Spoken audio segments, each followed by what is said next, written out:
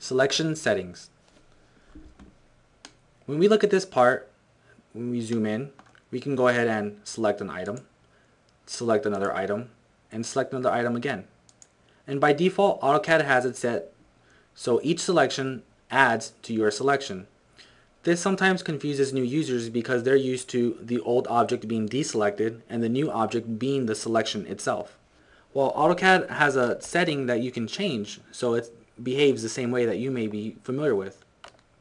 In order to find this, we'll go ahead and right click within the drawing area, go to options, or let's come up to application menu and go to options. In this dialog box, we're looking for selection. So if you're in a different tab, just go ahead and select selection. And we're looking for selection modes. Now this checkbox here says use shift to add to selection. Now let's see what that does. Go ahead and check it. Hit OK. Now when we select this object, it's selected like normal.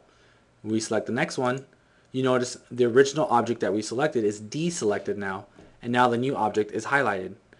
Now if we want to add to the selection, we hold down shift and continue to select, and adds to the selections.